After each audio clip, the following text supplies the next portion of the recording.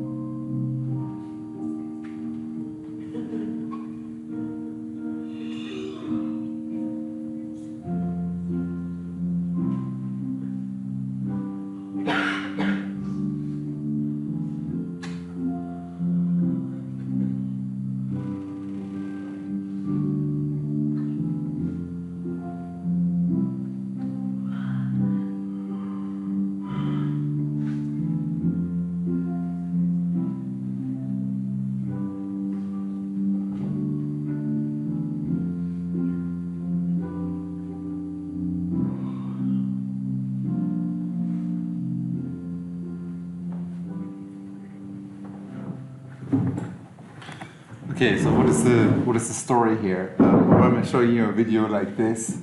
Well, actually, it turns out a couple of you guys had to yawn. Even the fact, if I just say yawning a few more times during that lecture, actually makes you more likely to yawn. So when you hear the word yawning, you know, chances are you have to yawn. Actually, it's working already. There you go. And actually, when I teach this, I have to yawn all day long. It's kind of crazy. So it's not just the 9 a.m. effect that we have here, which probably adds to it. But yawning is actually incredibly contagious. So it's one of the things that you can actually try out. You know, I don't know, sit in the arts cafe and just yawn very publicly and observe what happens. Chances are that you can make other people yawn. And the odd thing is we don't really know why that is the case. It's actually a puzzle, you know, that, I don't know, sociologists don't really care that much about, but, you know, others. And biologically, there's no real reason for yawning, you know, and it's really a mystery about why we yawn, and even more so why it is contagious. Some people say it has to do with empathy, you know, I don't know, we express it, so we show our empathy. And there's one study that I came across which was funny in that regard. We actually showed that even dogs yawn when they see people yawning. And there they actually had this, and that's sort of the kind of social science you want to do. You want to have like a moderator here, you want to see, and they kind of found that dogs are more likely to yawn when their owner yawns compared to when other people yawn. And that's sort of support for this idea of empathy a little bit. You know, they can relate to a person more in a way, and because of that, there's more yawning in a way. There's some other studies. This is a study that showed that yawning is actually, or the effect of yawning is related with age.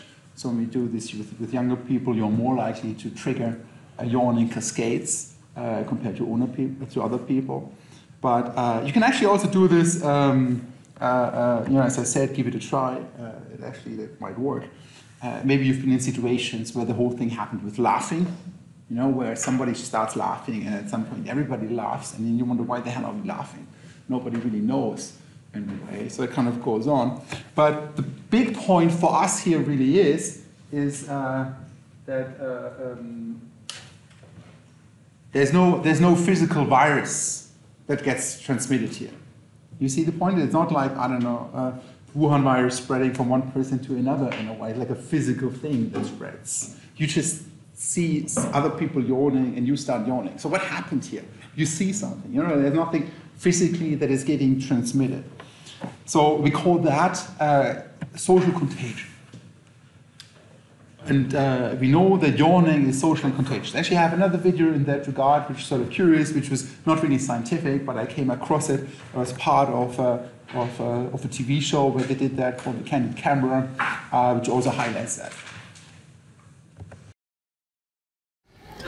The gentleman in the elevator now is a candid star. These folks who are entering, the man with the white shirt, the lady with the trench coat, and subsequently one other member of our staff will face the rear. And you'll see how this man in the trench coat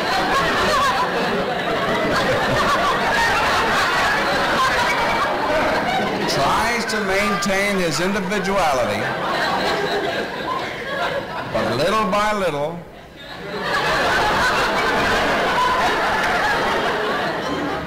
he looks at his watch, but he's really making an excuse for turning just a little bit more to the wall. Now we'll try it once again. Here's the candid subject. Here comes the candid camera staff, 3 of them at least. And this man has apparently been in groups before.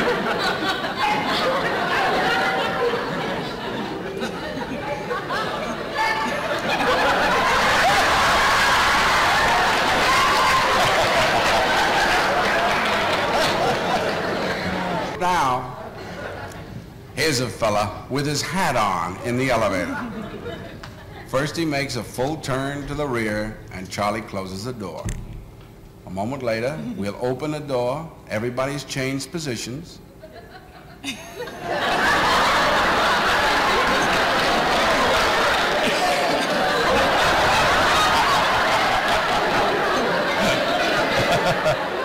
Now we'll see if we can use group pressure for some good. Now, in a moment, on Charlie's signal, everybody turns forward. Notice they take off their hats. And now, do you think we could reverse the procedure? Watch.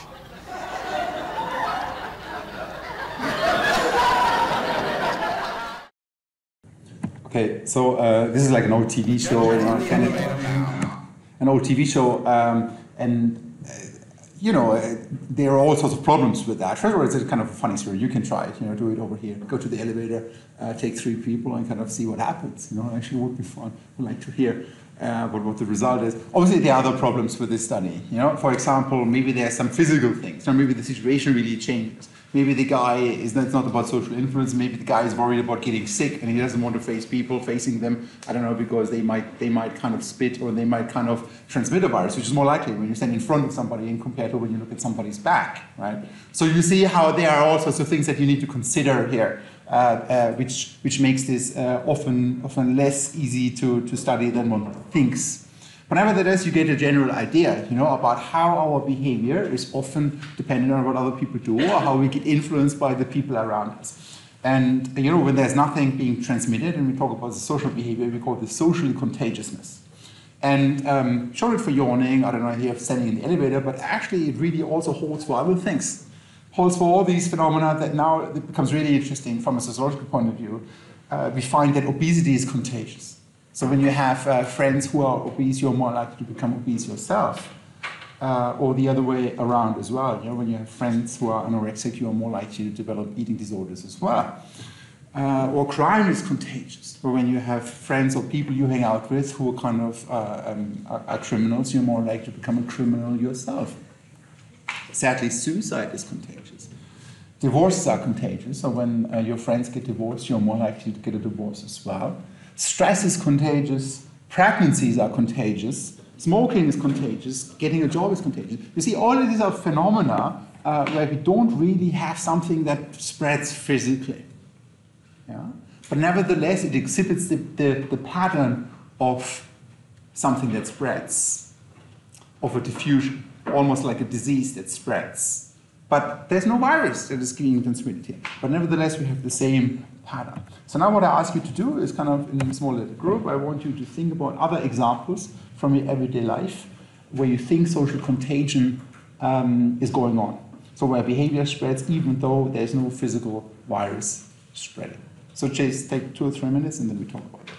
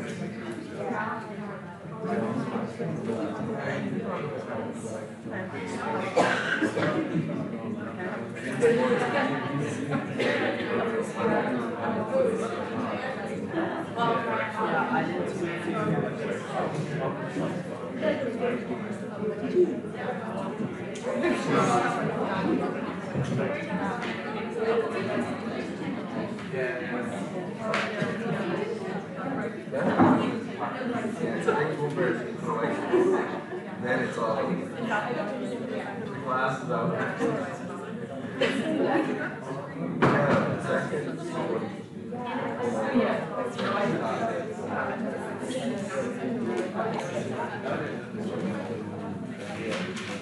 Your war structure.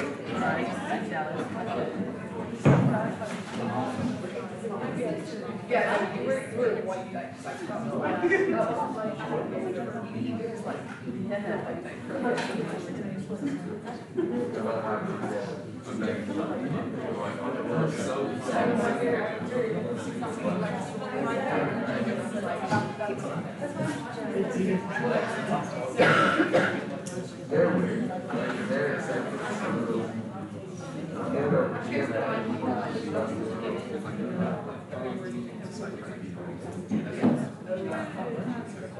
Have a lot of social actually. If you're young and you're going to top, if you're old,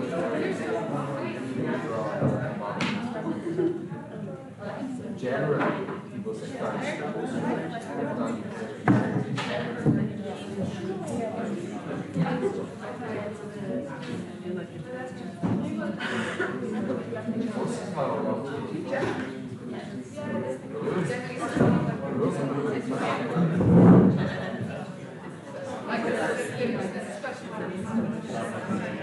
Okay, let's stop. So a couple of examples. What did you guys come up with? people packing up at the end of class. One person puts one thing away and then the entire class is out. Hang on, say this again. People. If I were to pack up something I see, and I see, halfway yeah. through this class, Yeah. it's very likely a lot of people would do the same thing. Okay, let's think that through. Why do you think that might happen? People think that you know what time it is, so they assume that it's over. Okay, that's actually a mechanism called rational imitation that he's talking about. We'll talk more about that later on. You think that you see somebody else and think, hang on, maybe that person knows more than I do. So maybe kind of it's a good idea. But in this case, it's maybe, I don't know, maybe not the most rational thing to do that because I remember you. But let's say the example of that is you are in a traffic jam or you hit a traffic jam. That's where this kind of place. Let's say you drive on the highway and you see the car in front of you stopping, or slowing down. What are you going to do? I'll probably slow down as well a little bit. You see, first of all, let's check the situation. Maybe that car in front of me sees something that I don't see. Or maybe that car in front of me knows something that I don't know. And that's sort of like this one mechanism that you just described in that regard. So maybe somebody knows something more than I know about the time. In this case, I don't know, it's hard to, it's a little debate. There's a clock here, and other people have watches in a way. So maybe that argument doesn't really hold that well here. What is another reason why that might happen? That you might pack up and other people kind of pack things up? People want the class to end.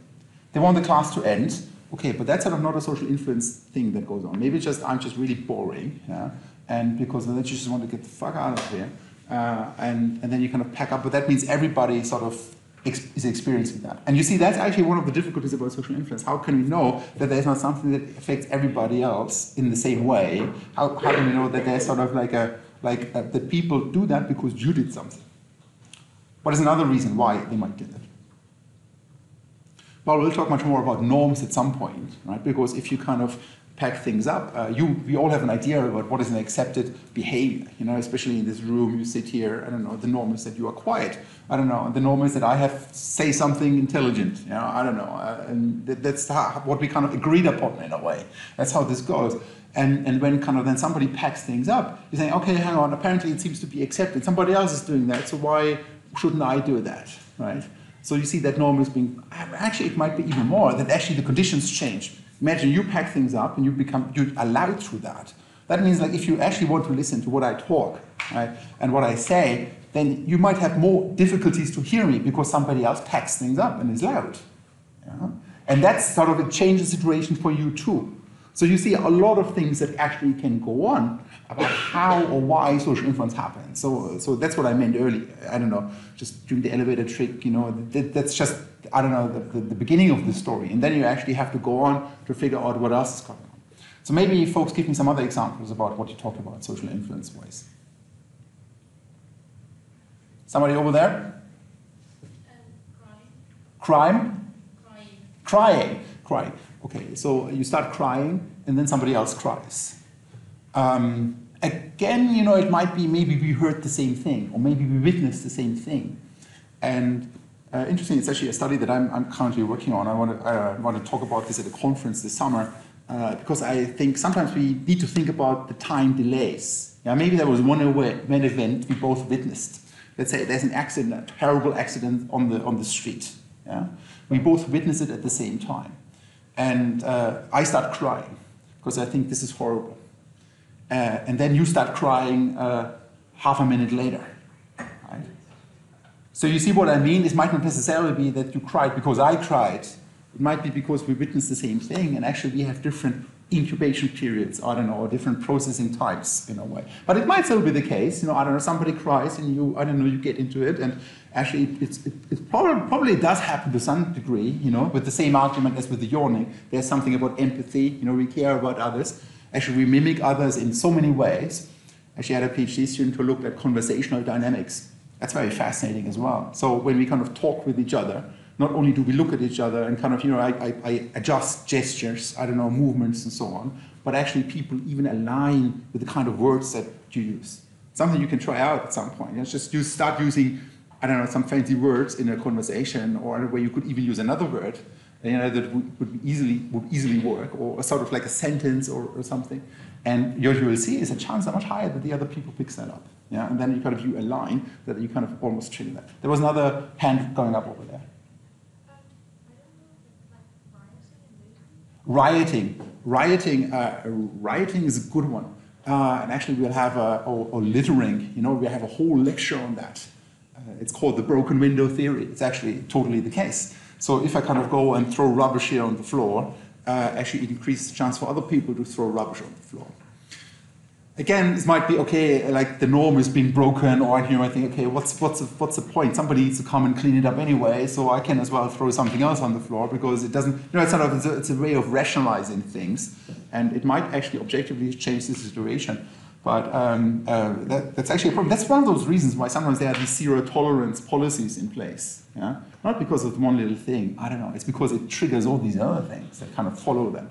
And rioting, social movements, that's a big one where you could actually also, we have a whole lecture on that when we talk about threshold effects, about how cascades can evolve. You know, if everybody goes on the streets, you just join it as well, you know. I don't know, and that's kind of this weird thing where sometimes protest movements are very small, while other times Fridays for Futures becomes huge.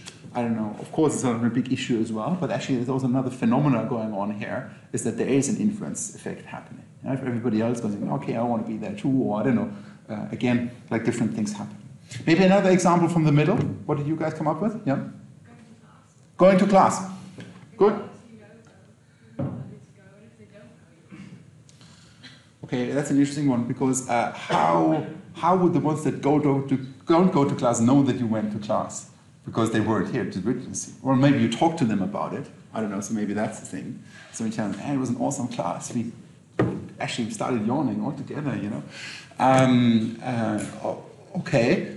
But it might also be another thing. It might also be, well, it's a social thing. You guys sit together, you chat, you have a coffee afterwards, you meet before, in a way. Yeah? So that kind of might happen here too. But basically the story is there's a lot of phenomena that are socially contagious. And one of the things that always strikes me is that a lot of sociologists don't really look at that. I wonder, how the hell can we not look at that? How can we pretend that our observations are independent from each other, while something like social influence is so prevalent in our everyday life? Yeah? When we just look around, it's scary how prevalent things are. I tried once at the bus stop, just because I don't know, I'm a geek. I try these things out all the time. I stand at the bus stop in a different way, look in the other direction, and see what happens. And actually, it does work. So social influence, when we talk about social influence, or sometimes we call it social contagion as well, there are subtle differences, but I'm not going to talk about that. Social influence is defined as a change in an individual's thoughts, feelings, attitudes, or behaviors that result from interaction with another individual or a group. And social psychologists, they're often interested in conformity, compliance, obedience, about the specific mechanism, about why the guy in the elevator turns around, like what's going on here. While for us, it is sort of, it's one of those things where we're interested in, okay, hang on a moment, how is that actually happening within a social context, right? How does the macro condition affect that? And how, when social influence does take place, how does that actually lead to other macro level phenomena again?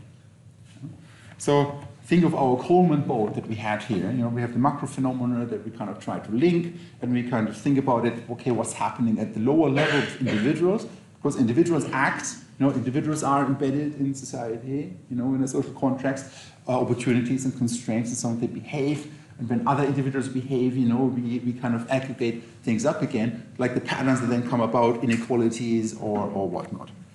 It's interesting, the yawning still works, so some people keep yawning, and believe me, it's going to happen for me all day long.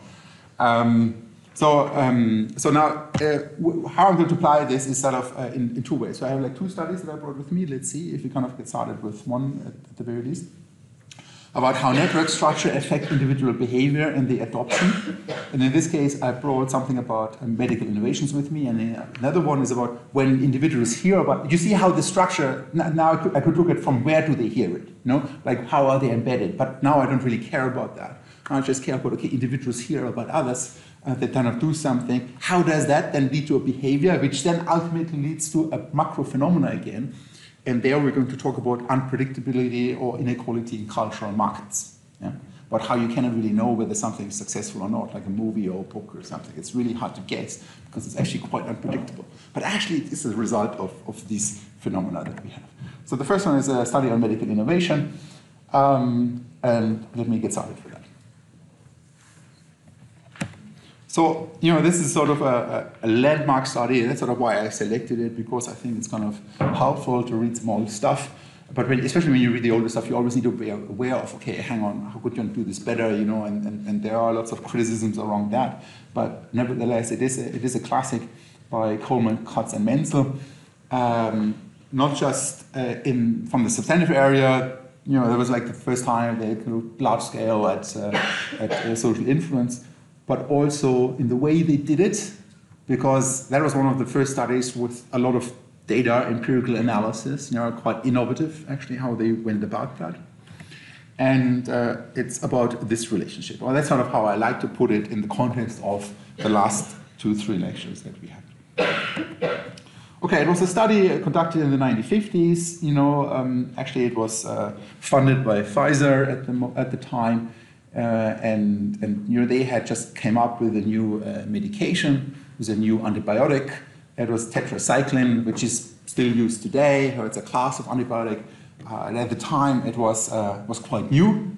And Pfizer brought that to market, and they started, okay, how can we get this? How can we sell this better? So they funded this study. And as part of that study, Coleman and others, they interviewed all medical doctors, GPs in 4 cities in Illinois at a particular time, and they asked all sorts of questions to those GPs, but they also asked them about who are your friends, who do you talk to when you have discuss important medical issues, or who would you ask for advice? And these are what we call network generators. So they asked that about, about the relationships that they have. But not only that, but then they did another thing, and this is sort of where it becomes quite innovative. When I read it, I thought, oh, that's actually pretty cool. They sampled prescription records for they actually went to pharmacies. And at the time, they just gave away that information. Nowadays, you couldn't do that anymore. But they went to the pharmacies at the beginning of each month over a longer period of time, and asked, so how many times did you guys get a prescription for tetracycline? Like how many times did the doctor kind of prescribe this new drug. So it's about the prescription of the drugs, and that sort of, they kind of went and kind of got that data firsthand by the pharmacies, which is sort of pretty cool, I thought. And then they kind of looked at when did those pharmacists get these prescriptions from these doctors. And as I mentioned before, in the interviews with those doctors, they asked them who are your friends among your colleagues, but they also asked them with whom do you often discuss your cases, or to whom do you often turn for advice and information. Like friends, I don't know, a discussion for medical cases or advice. And these are what we call network generators. So it's about a relationship that is being asked here. It's not just about the individuals, but about who do you talk with. And then we can actually go, and that's what they did. We can look at. First of all, this is now a graph from the actual paper. What you see here on the x-axis is time. It's basically months after release of this new drug. So the drug came to the market, which is great. So there was a starting point. I don't know, it could not have been prescribed before. It came to the market, and then time goes on. And that's like, I don't know, almost like 1.5 years after the drug first came to market, Pfizer looks at, okay, how many times, or they know how many times the drug got prescribed. And what we see on the other axis is the cumulative proportion of doctors who have introduced this new drug. So it always goes up, because, I don't know, once you introduce, it's really like how many of the doctors at a particular point in time have already prescribed this drug. Now that's what this says. And there are 3 different lines, I come to that in a second, but it's really like if this is 0, it means like, okay, no doctor prescribed this drug so far. At the end, after 17 months, almost every doctor has prescribed the drug at least once. Right? That's sort of how it goes. You cannot take it back, that's why this number always goes higher up. You cannot make it unhappy, you cannot unprescribe it. Okay, so that's sort of like a diffusion pattern. It's like a very simple one at an aggregate level. It's really at an aggregate level. We see kind of how many folks prescribe a drug. But now they kind of looked at that for different subgroups of doctors. Remember, they have a prescription, so they actually see who prescribed it and who didn't, in a way. And they have like the full sample of all doctors that kind of lived in that area, in these cities in Illinois. So now they put them in 3 different categories in a very simple way. The ones that kind of didn't mention any friends and the question about friends. The ones that kind of said, okay, they have 1 or 2 friends among the other doctors. Or some others that had like 3 or more friends among the other doctors. Also the no friends refers to among the other doctors, among those, I don't know, in Illinois. And what we see here right now is, well, as you see, as we kind of go up, the curve for the guys that have no friends among the other doctors in Illinois seems to be less steep. It's a little lower than the one for the ones that have 3 or more friends in that area. So what could we conclude from that? Well, in that paper, they actually concluded from that hang on, if people have more friends who are other doctors in a way, they seem to adopt this new drug faster. So the ones that are more connected amongst in the medical community in that area, they seem to adopt that drug faster. And you could take that. So doctors who were mentioned by their colleagues as a friend or actually also as an advisor or discussion partner prescribed the new drug on average earlier than those who were named by few or none of their colleagues. And now we could actually take that, and that's how it was interpreted as an indicator for social influence. Why would that be the case? Well, if you have no friends among the medical community, you don't meet anybody who could actually tell you about the drug. Right? Well, if you have a lot of other doctor friends, you have a higher chance to be told about the new drug. It's like thinking about this. Okay, how would this mechanism play out? So if it's a very medical, very specialized question in a way, you need to have other, and there's no physical virus being transmitted. You need to hear about it somehow from the other. If this is the mechanism going on, of course there could be other things going on, right? For example, it could be on those guys that just read in medical journals, for example. It's not just all about friendship relationships. There could be other factors that kind of play out, and maybe those guys who are more connected in the medical communities, they're just, I don't know, bigger nerds to begin with. They don't have another life, so they also read more medical journals, and that's where they get it from. You see, and that's sort of like a criticism of this paper. So that's why you have to always take these patterns, especially when they present at the macro level, with a grain of salt, because they don't really highlight the mechanism about what's going on. You know?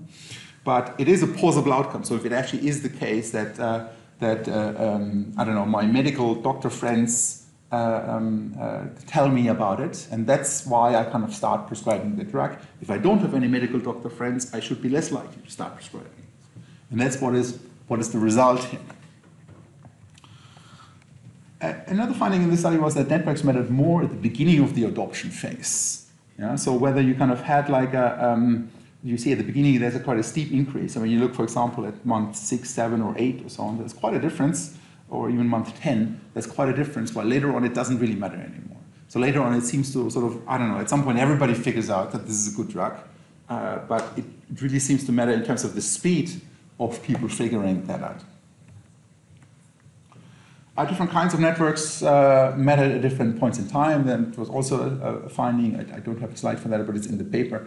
So at first the discussion, advice network mattered more, and later the friendship network mattered more. Which also sort of, I don't know, it's in line with our reasoning, you know. I don't know, you say you're a medical doctor, you kind of start really listening to the advice that, you know, that's sort of what matters, not necessarily what your friends say at the beginning. Later on, kind of you're more convinced by that. And then your friends say it, and then that might matter too, but at the beginning you might want to see the hard evidence or the real experiences, and maybe friendship doesn't matter that much in the feedback. And there was another thing, that the doctors were more influenced by others in uncertain situations in treatments whose effects are unclear. So again, you know, it's kind of, there's some indication that kind of social influence matters here. So it's about the network structure that we have here, and we have the adoption of a behavior that then follows from it. And that's sort of like the medical innovation study that you guys had to read for this as well. Okay, but I now have, and I'm wary of the times, but I'll nevertheless get started with it. We have cultural market studies, which is sort of another landmark study, even though it was only conducted like 10, 15 years ago. There was a paper that you guys had to read. I think that's the one that you had to read. I don't know. It's basically based on a couple of science papers. There are 2 science papers, which are also very easy to read. Oftentimes these papers are really nice and easy to read. There's more to it, you know, I don't know, there's often like a 50-page supplementary material, I don't know, that you find online, where they really talk about the nitty-gritty details, about how they've done something in a way. This is sort of a summary of that in the Handbook of Analytical Sociology on Social Influence, Matt Salganik and Duncan Watts, who are both fascinating guys. I don't know, Duncan Watts worked for Yahoo and then for Microsoft, was a big professor at Columbia, now he's at Pennsylvania, and Matt Salganik, he's at Princeton. But they were sort of, and within the grand scheme of things, now we're looking at how do certain macro-level patterns come about when individuals get social influence by others. And with cultural markets, I mean the following. You know, like cultural markets, interesting, the yawning still works, it's great, you know, and see how long that lasts all day. With cultural markets, I mean the following, things like, I don't know, book sales, for examples, or I don't know, movies, you know, or music. These are, or I don't know, or theater plays or whatnot. These are cultural markets. And the Harry Potter books, you know them. The interesting thing is those books, they were rejected by 7 publishing houses before they actually got published. And now, I don't know, they sold collectively over 300 million times. You know, one of the most successful book series ever. You know, while most authors hardly sell a few thousands. But at the time, 7 publishing houses rejected it. As you can imagine, they were biting their ass. Yeah? They kind of missed out on that opportunity. They missed out on a lot of money. Another example, the Star Wars franchise. We all know it. It's a multi-billion business these days. You know, it's kind of crazy what's happening here. But again, like the script had to be shopped around for quite a while to finally find some movie producers that were willing to take the risk, to take the gamble. Keep in mind that the days when the first movie came out back in the 1970s, there was nothing comparable. There haven't been any big sci-fi hits like that before. It was really unknown territory. It was really like, should we really go for that? No, we don't really know. We have nothing really to compare it with. So it almost didn't happen. It was often viewed as a by insiders that, I don't know, this is going to flop. You know, it's like a big gamble, and you know, we all know what came out of it. It became one of the biggest movie franchises in history. Or American Idol. You know, maybe you remember this show. It went on for years. There was like 15 seasons and so on every year. Nowadays, luckily, the thing faded out a little bit. Maybe it's going to get some revivals, but I don't know. This show was rejected by 3 television stations first as well. They didn't want to go for it. They thought, this is not going to work. And it became a huge international hit. Yeah? All over the world, it popped up. There were national versions of it and so on. It became like hugely successful. But again, before, folks didn't really think that it would work. So what we see here is there's actually a lot of uncertainty, and you know, this is sort of where we get with that actually there is, when you have social influence mattering, we have a lot of unpredictability in the market, that we don't really know whether something works out or not. You know, another example with cultural markets, you know, I like these I don't know, superhero movies and whatnot. But DC really fucked it up for me, you know, kind of, I don't know, I rarely walk out of a movie, but I did walk out of some of those latest Superman versus Batman movies, and, you know, it's just really bad. It's really bad. You wonder, how can they do that? They spend hundreds of millions on that, and they make something really bad like that. Yeah? That's a waste of money. Didn't somebody kind of tell them that this doesn't work? You know? But actually, as it turns out, these things are really, really difficult to predict. In hindsight, you know, we can say it, but at the time, you know, we hardly can't tell it. So I don't know. I lately was really excited about the new Star Trek Picard series, and I'm really disappointed so far. I really think it's not that good. I had high hopes, but these things are just very, very unpredictable. And now, as it turns out, in this paper by Salganic, Dodds, and Watts, and we'll talk more about that in the next lecture. Social influence, when people get influenced by others, can lead to cumulative advantages, where those who are seen as successful become even more successful. You know, it's called the Matthew effect. We'll talk more about that as well, where some things really become big, yeah, even though original differences were really small. But suddenly, because others are already going there, then Star Wars becomes a huge thing, because everybody talks about it. You want to see it as well. I don't know, you want to be part of the conversation or whatnot. And that this can actually then lead at the macro level to 2 things. To inequality, yeah, where suddenly things become really, some things are being rated really high and others are really rated very low. And we would not have that difference, that inequality, if we would not have social influence. And the second thing they kind of show is that this can lead to unpredictability. With unpredictability, we mean that, okay, we don't really know which one is going to be successful. It's kind of this weird thing. We kind of can actually tell that there's going to be big differences because what we like and what we don't like, but we don't really know which one is going to be the one that is going to take off. And they've done that in the context of a music lab, but I'm going to talk about that the next time. But let me switch to, I'm going to talk about that the next time. So let's finish over here. No new reading for next Thursday. I'm going to continue talking about social influence. I'm going to continue to talk about that, but also present you some other studies on social influence. Yeah? So see you on Thursday. And try the thing with the elevator and tell me about it. Yeah? I'm curious.